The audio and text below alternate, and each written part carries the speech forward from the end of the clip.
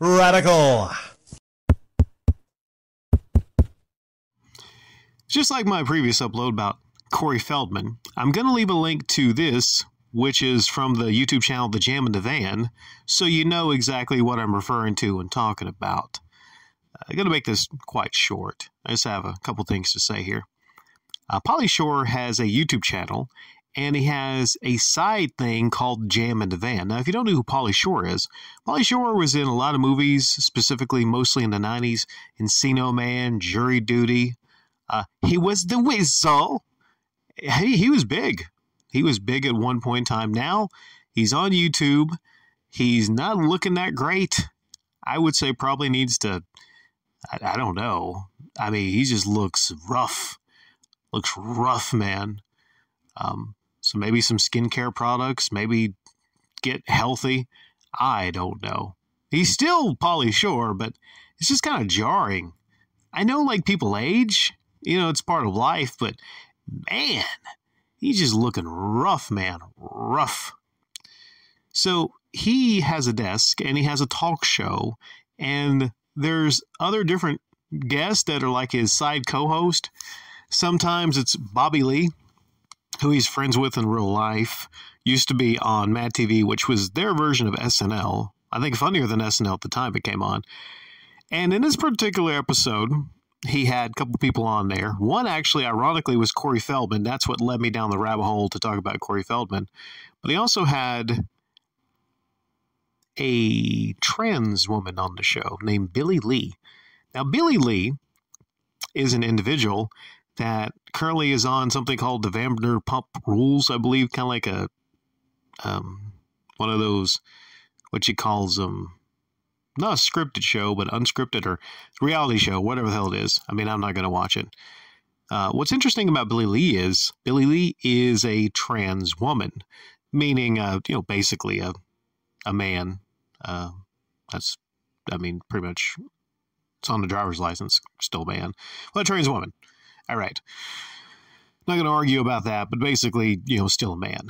You can do whatever you want to. You can try to hide it. You can try to even chop it off, which is what happened in this case. Chop it off, flip it around, put on some makeup, but you're never going to be a woman.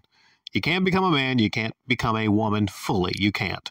You can try, but, science is science. Sorry, I don't make the rules. Science does.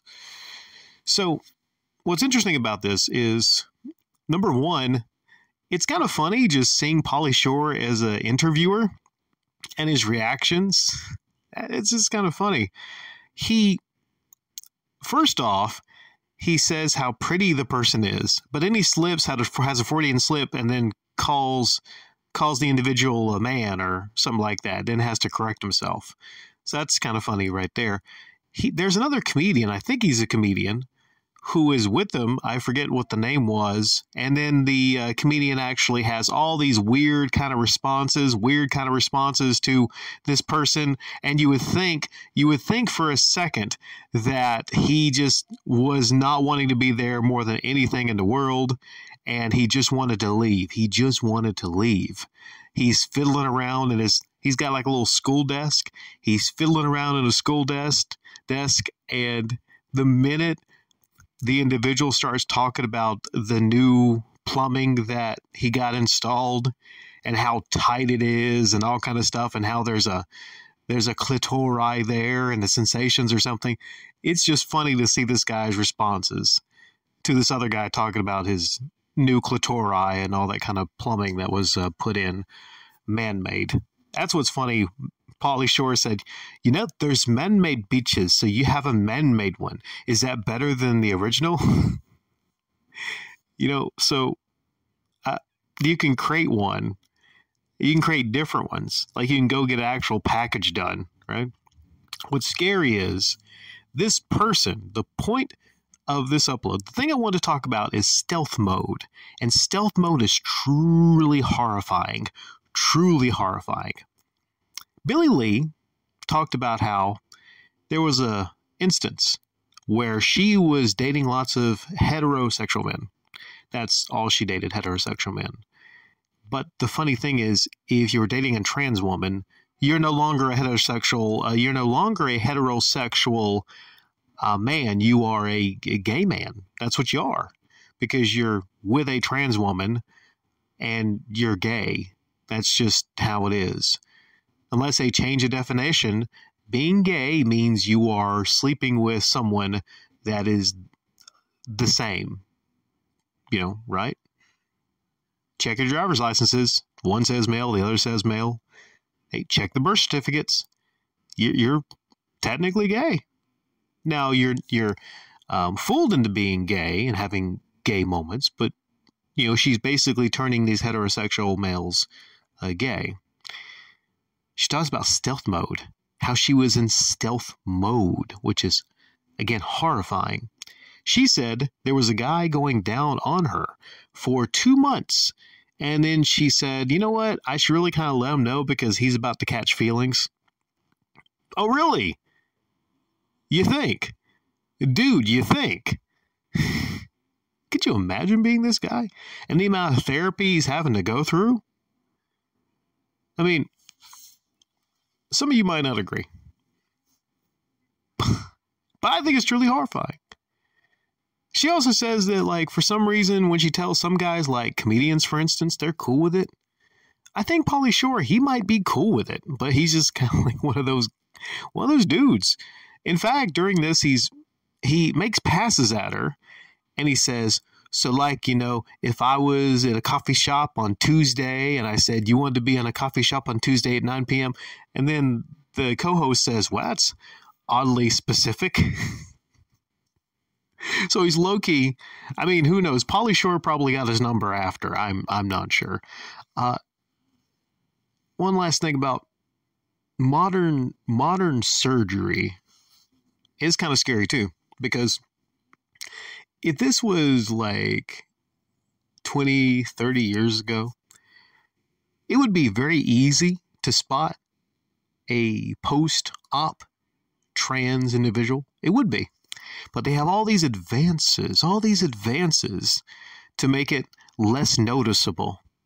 Like in the thumbnail of this, I had a picture of Billie Lee.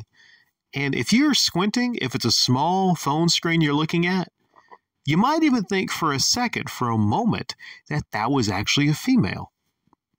The thing about females in general is makeup can be very deceptive. You know how some females go, I'm going to go put on my face, and they look completely different without the makeup? At least guys are honest, At least, guys are honest. The face you see is the face you see. Women are all about deception. And trans women, times 10, are all about deception. So what is the solution to this? I mean, it's probably not going to happen to you because trans women like this that are post-op are quite rare. Usually trans women do not chop off their body. They don't remove and replace. I would say probably don't do drunk hookups in a club because, you're going to not be, when you're drunk. You're not making the best decisions when you're drunk, And I don't want you to wake up, face first with a slice of imitation pie. That's what I'm going to call it, imitation pie. I don't want this to happen to any of you, but I need you to know that there's people out there that are going in stealth mode. And since this person did it once and says, well, now they don't do it, I don't believe that. Because they also said that they regularly date heterosexual males. And then, I left this out. Pauly Shore actually said he did a poll in his audience. Ask all the males in his audience if they had ever slept with or wanted to ever sleep with a trans woman. And they said no. And this dude seemed shocked when he said that. Excuse me. I mean, does that offend any of you trans people that I said this dude? Okay.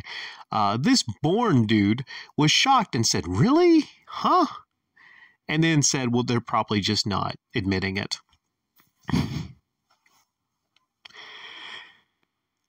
I'm going to say, kudos to the doctor.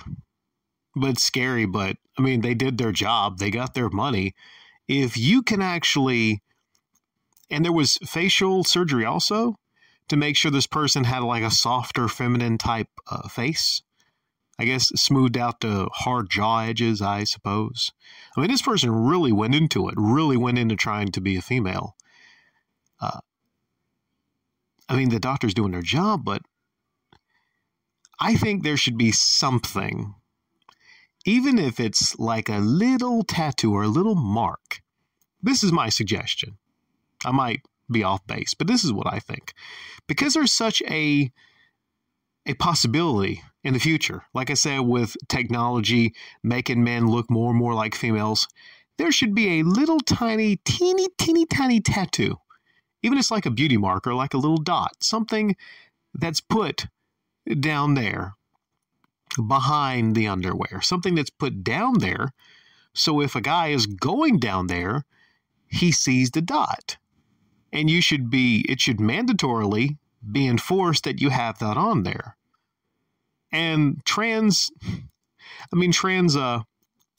people should not be opposed to this as a rule, because I mean, hell, you've chopped off your junk, you've done all this surgery, you've chopped off the junk, thrown it in a trash can.